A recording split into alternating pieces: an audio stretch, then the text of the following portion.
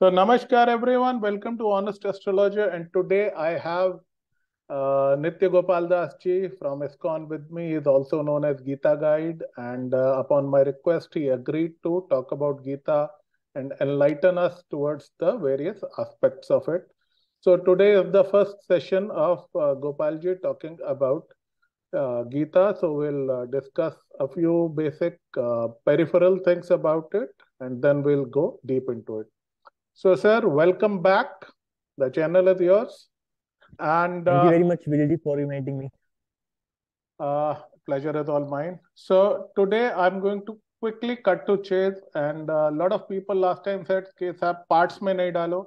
You better put it at one go. So, we'll have a half an hour video in which we will have a discussion and we'll upload it in one part. There are a lot of things, a lot of aura around Gita. कि साहब Gita ये है वो है. There are management courses based upon Gita. There are political discourses based upon Gita.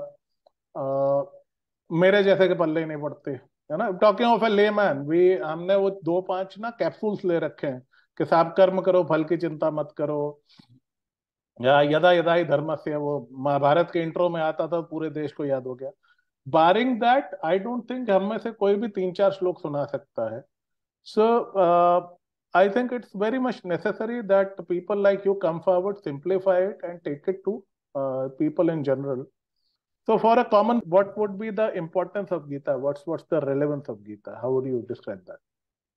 So, if you see in our modern time, especially today, this day and age, we understand this Bhagavad Gita is for old people.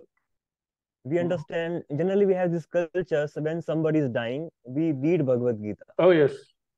Because many times people think that if we keep Bhagavad Gita at our place, then there's going to be Mahabharata at our house. Many of them have this kind of misconceptions. Okay. So if you see, many people, this ideology that Bhagavad Gita is only for old people is a very big myth what all of us developed it. Yeah. If you see, we can compare Bhagavad Gita with a manual of human life. For an example, if I am using any new device, but if I don't have its manual, I cannot use it to its optimal capacity. Good point. So I just remember one of my grandmother recently purchased one Android phone. And for her, phone means only talking.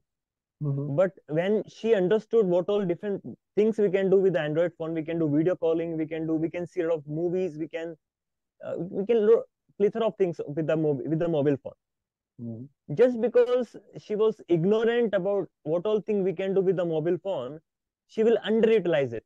So with every new device, there is a manual given with this. Especially in US, if you see, here is a culture of DIY, do it by yourself. Yeah. But if you don't have its manual, a person would take 100 days to just assemble one simple cabinet.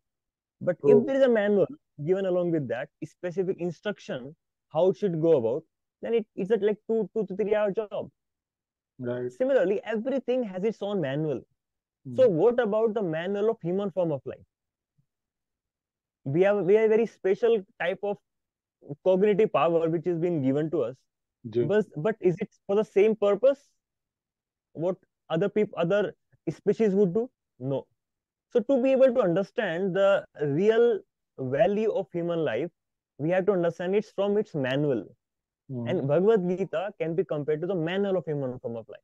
And manual is to be read in the beginning when we start using it, not in the end point of the time. Right. Let's say if 2-year warranty period, if you're using the manual at the end of warranty period, no fun doing it. Right. Similarly, people who says, let me read Gita when I'm dying, when I'm becoming, there's no meaning to it. And it is all the more, it's a spiritual education. Any sort of education is to be started from beginning of their life.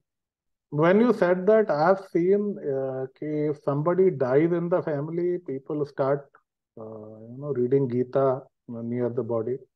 And it's a good emotional gesture that people want to tell Gita.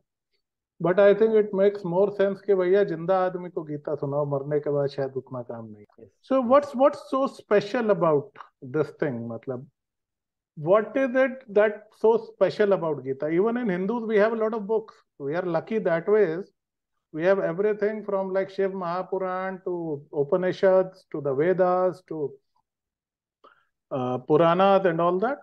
Why is Gita always so special? Yeah. So before that, I wanted to convey one more point about how this manual of human form of life act in our life. For an example, you want to move forward. Let's say you're in Jaipur now. You want to go from Jaipur to Delhi, and you don't know the route. I You don't will want to have go all to the. Delhi. For an Sorry. example, let's say you want to go to, Yeah. let's say, Vrindavan. Okay, okay. Vrindavan, I You want to take. go Yeah. from you want to go from Jaipur to Vrindavan, but Ji. you have all the facilities in your car. You have Hmm. the nice deck system. You have nice comfortable seats. You have like petrol in the car, but your car does not have the GPS. So without GPS, no matter how much great facility you may have in the car, it's of no use. Hmm. Similarly, in our life, if we don't have this guidance, if we don't have this knowledge, so no matter how much intelligent we are, no matter how much wealthy we are, no matter how much strong we are, without guidance, it doesn't make any sense. Right. It acts as a compass in a ship, because ship may have all those facilities to live, but if the ship does not know where it is leading to, it does not make any sense. Good. Similarly, the Bhagavad Gita is like a compass, is like a GPS, is like a manual of human form of life. So this is one thing which really gives how much relevant, how much important Bhagavad Gita in our life. And coming back to the next point, what you just mentioned about speciality of Bhagavad Gita, I would like to give a real-time example for us to illustrate that. Mm-hmm.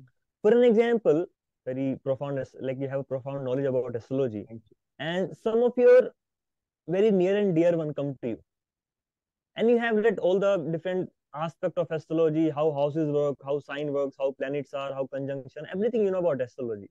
Ji. So if your near and dear one comes to you, and then he is in very dangerous situation, he's in very like dire need of some guidance, and you are very close to that person. So don't you think you will be using the best of the knowledge of astrology to be able to guide him? Right. You would use the best of the guidance, use the mature knowledge of astrology to be able to give to that person, Yes, sir. so that he can be helped immediately, because you have those emotional attachment with that person. Ji.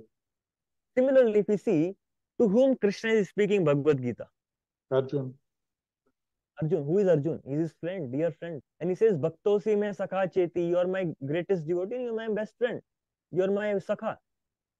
And Arjuna was in dire need of knowledge, was in dire need of guidance. He was just, his hand was shivering. If you study first chapter of Bhagavad Gita, Ji. what was his status like? His hand is shivering, he's crying, he's not able to, stand to himself, and he just simply like, completely flabbergasted in that way. Right. So then he's surrendering to Krishna. Please guide me. What should I do? So don't you think what Krishna would be speaking would be a different level of knowledge, and will Definitely. be more churned out, more most mature knowledge Krishna will be giving to Arjuna. And there's a verse which comes in Gita Mahatmya, which I think Shankaracharya or Shiva told to their disciple. It says, Sarvopanishado gavo dogda gopal nandanaha parto vasa sudhir bhokta dugdam gita mrita mahat. In this verse, it is said that Sarvopanishado gavo. Upanishad, we have Puranas, we have Upanishad. So all the Upanishad, Sarvopanishado gavo. Compare all the Upanishad to be cow. If you compare all the Upanishads to be cow, then who is Dogda? Who is milking the cow? Is Krishna who is milking the cow? Gopal Okay. Nandana. Yeah. And who is because if you see why the Gopal, why the Dogda Gopala will get the milk from the cow, or what will induce him? Unless there is a vatsa, unless there is a calf thing, one small kid of cow which will induce cow to give milk. So Arjuna is the one inducing Krishna to churn all the Vedic literatures, to churn all the Upanishads, like cow. And what is the milk which is coming out of it? Knowledge. The milk is Bhagavad Gita. Yeah. If you see, if you think all the, another example can be, if you think all the Upanishads to be different fruits, and you're putting into a grinder and you're making juice out of it. The most important essence. So all the Upanishads is being churned out to give the best of the knowledge, the most important jewels of 700 slokas, which is being given to us. Because Krishna knows in this age, we cannot go through all those vast, huge amount of knowledge which is given in the Vedas. So for us, he has kind of put Arjuna into illusion so that he can act as a Y media for him to give knowledge and him to give this essence of knowledge so that we can implement immediately. That's what the very speciality of Bhagavad Gita it stands out in all the Vedic literatures. People say that Gita is very powerful. Okay. I understand there are scriptures which can inspire you. So the power of scripture is in the inspiration. Inspired by Mahabharata. Before Mahabharata, I was a typical, self-hating Hindu type of a person. The era we grew up in, right? You were not very proud of being a Sanatani Hindu, and you doubted everything and whatever. I don't want to get into the politics of it. So Mahabharata changed my perspective. Okay. How is it? And Gita, it is said that it is like the next level of power. How does Gita empower a person? What's the power of Gita? So basically, I would like to relate this power of Bhagavad Gita with the power of Mother Ganges. It is said that how powerful Mother Ganges is. In our Sanatan culture, we know that if anybody takes bath in Ganges, his sins he's purified out of all of his sins. Anybody who lives nearby Mother Ganges, they get benefited in multiple ways. Anybody who takes bath, they get benefited. We can feel the immediate refreshing energy which comes out of taking bath in Mother Ganges. And all the places Mother Ganges flows, they will become Tirthastalas. They will become place of pilgrimages, right? So if we see, what is the origin of Mother Ganges? Gangotri. If you go back to the Puranas, the Vamandev. Bhagirathi wala prakran. Bhagirathi is one example, but actually how even in the heaven Mother Ganges appeared. If you see, there's a story which is given in Bhagavatam, Vamandev, dwarf Brahmana, who went to the Bali Maharaj. Bali Maharaj, yeah. And Bali Maharaj, Guru was Shukracharya. Yes. Shukra, Venus. So the Vamandev in the form of dwarf Brahmana, because what happened is Bali Maharaj was performing great tapasya, performing great homa. He was a Daitya. And Shukracharya, if you see, the meaning of Shukra means semen. And he's a Guru out of semen, means seminal Guru. It means this Bali Maharaj was performing great austerities, performing great yagnas because of guided by Shukracharya. So Indra become confused, Indra become perplexed, because it's a kind of insecurity even they have in themselves.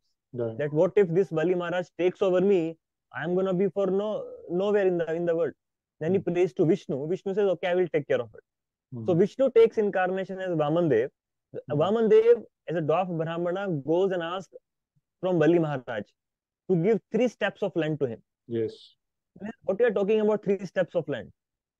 So I'll give you whatever you want. So, okay, get it. I grant you this boon. Then Shukracharya told from behind that what are you doing? He's a Vishnu in the garb of this Brahmana. He was very intelligent. And he's gonna take over complete property from you, complete entire whatever you have in your possession. It's okay, because I'm a king and this Brahmana came, I cannot say no. So he just granted the boon. It is said that dwarf Brahmana becomes so extensive that in one leg he covers the entire lower planetary system. In the second feet, he covers the entire upper planetary system. If you see, the Mother Ganges is a river which is flowing outside the universe, known as Virajini river, if you go more into the detail. So it has a covering, 7 layer of covering outside this universe. So the feet, the toes of Vamandev pierces through the layers of all the universes, which is given in 5th canto of Bhagavatam, and all the river, that water, spills out in this universe, a drop of it washing down the feet of Vamandev, and that becomes Mother Ganges. So Mother Ganges have a power to purify the sins because it is coming by washing down the feet of Vishnu. Okay. Okay. As Charnamrita, because it is coming from Charan of Vishnu. Got it. So taking Ganga water and Charnamrita is same thing. This is So if you new see, to me. I didn't know this. yeah. So if Thank you you. see Thank the water which is washing the feet of Vishnu is so powerful, and where is Gita coming from? From mouth of Krishna. you. So by bathing in the Ganges, Mhm. our sin become purified. It's Yeah. not sinful tendency which we get purified from. Mhm. That's the people keep on committing sin even though they take in bath in Ganges. So Ganges have a power to wash out the sin of a person, not sinful mentality. The Gita, which is coming from lotus mouth of Krishna, it has power to negate and to remove the sinful tendency itself. If you see the how we act only because what we think. Our belief system forces us to act in a certain way. We have certain irrational belief system, illogical belief system, what we have developed over a period of time, which we known as samskaras. Yeah. Because of those samskaras in the chittam, we act in a sinful way. So it is only by removing that outer layer of sinful reaction is not going to help us. Mhm. It is we have to work on the deeper layer of it. And once we remove the root of it, then the flower will not come. The fruit, the sour fruit will not come of papa karma, which Right. we suffer from. Right. Yeah. So, by understanding, diving deep into the knowledge of Bhagavad Gita, we bathe our consciousness, we Yeah. bathe our internal world, we bathe our mind, we bathe our intellect. It's a bathing which we give to ourselves. Great. So, Great. by this, we become refreshed, we become purified, and all the cause of misery goes away from our life. Excellent, sir. Excellent. Now, one question that some people might have, and I have come across this question. People say that boss, Gita belongs to Hindus only, and other religions people need not study that. So you live in the USA, a lot of Christians around you, and I have seen that West has shown a lot of interest in Gita. So what are your views about this thing? If you see what Krishna was teaching to Arjuna, if you study entire Bhagavad Gita, I have studied 4 to 5 times now. Wow. And each and every word, if you study deeply, there is not even a single place where Krishna says the word Hindu. Not even a single place Krishna says the word Hindu. It means Krishna did not mean to give this knowledge only to Hindus. So they are universal principles. For an example, if in an area, let's say I live in New Jersey area, near New York City area. In that area, there is a storm warning. Storm is going to come. Mm. So is it only for Hindu, or is it only for Christian, or is it only for Jewish? It is for everyone. Right. If snow comes, snow hits, it is going to impact everybody, Right. because that is a natural phenomena. Mm. If it's raining, it will be raining for everybody. Rain will not differentiate. Oh, that is a Hindu place, a Christian place, there's a Muslim place. I will differentiate based upon them. Like this. Similarly, if natural principles, universal principle does not differentiate with whom they are interacting with. Right. The law of karma, Right. astrology works with everybody.